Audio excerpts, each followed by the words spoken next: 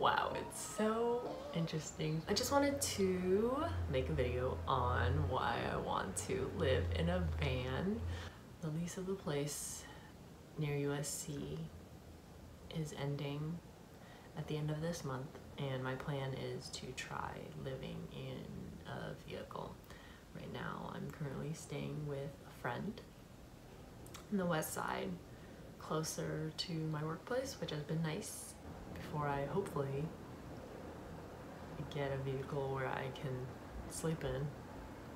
Reasons why I want to live in a van is that I want to try living by myself, in terms of like, I just want to have a space where all of it belongs to me and none of it belongs to anybody else.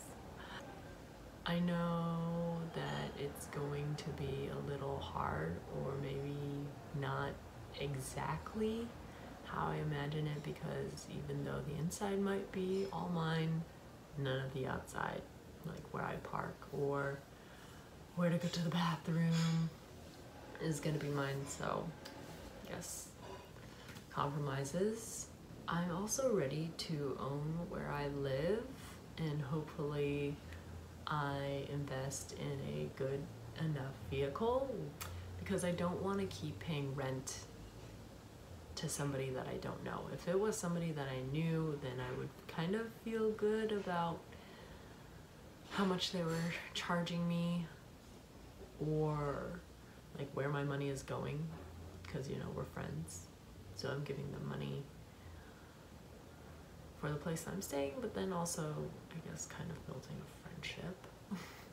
So I don't like the idea of paying how much ever amount of money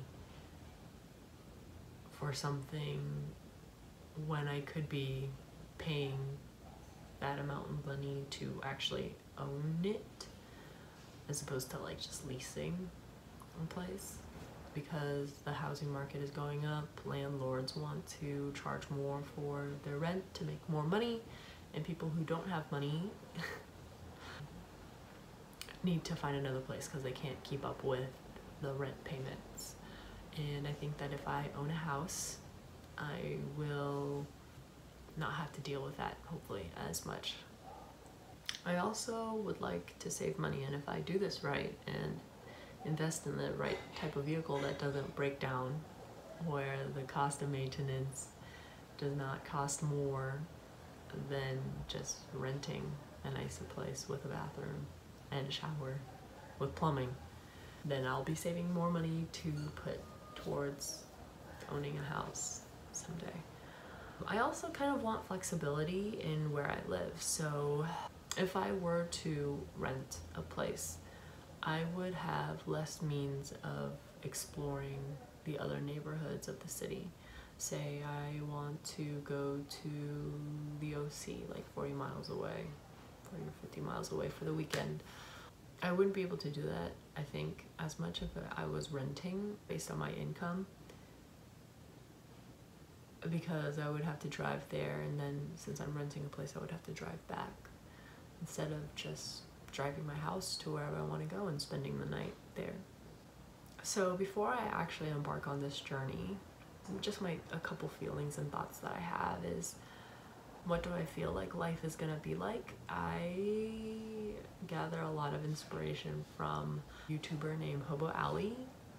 I like watching her because she shows the bare minimum. When I first started watching van life videos, or getting into the rabbit hole of van life, it was a lot of like white folks who built structures in their van, and I was just thinking, like, that looks really cool, but I don't think that I could do it. Like, I don't think that I am up for building something with tools and wood and installing lighting in a vehicle. So it's like cool to watch other people do it, but I don't think I could do it. And Hobo Ali, she first started out in a car, so I was just thinking, like, okay, if she can sleep in a car, then I can probably try it out and see what it's like. But she also is currently in a van with no electrical lighting wired into the van. She just has like some lanterns and some battery powered fans, and I've seen where she's gone to where she is now, like how she organized her Jeep Liberty, and that I thought was really cool. So watching her YouTube video makes me feel like van life is achievable for a different type of means than having, I don't know, 15,000 or 50,000 to put down. I'm aware that I might not make it, of course, because every single time I say I want to live in a van, people are not like, oh, that's so cool, like, oh, I have other people who have done it, or like, oh, I can help you. A lot of the reactions that I've gotten have been, what? I think that there's a chance that I might not like it, and I'm open to that.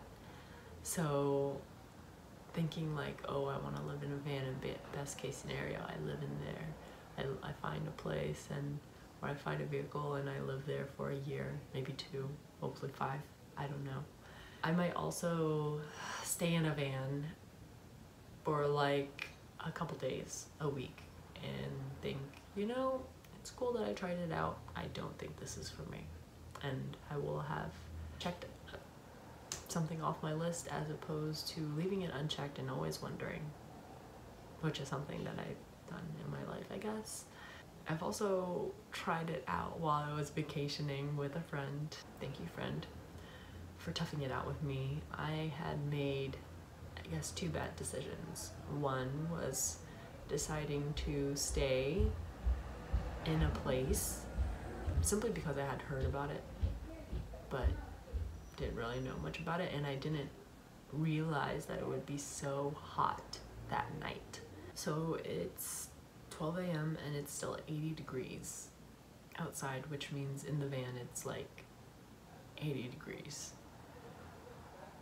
And it was really uncomfortably hot to be in such a small space. It was like impossible to sleep.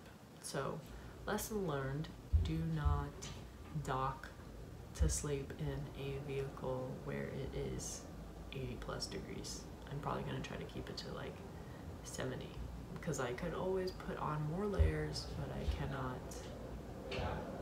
make it cooler in the van. I'm interested in knowing how to get air conditioning in the van, but I'm also worried about how much it's going to really cost.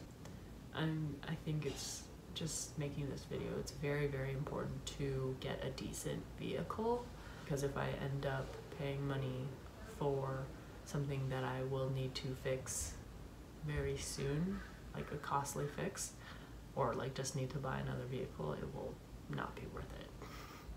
I'm also interested in curious to see if I can survive like my morning poops, because I wake up and I need to go right away. Will I be able to deal with the smells inside the van, or like showering?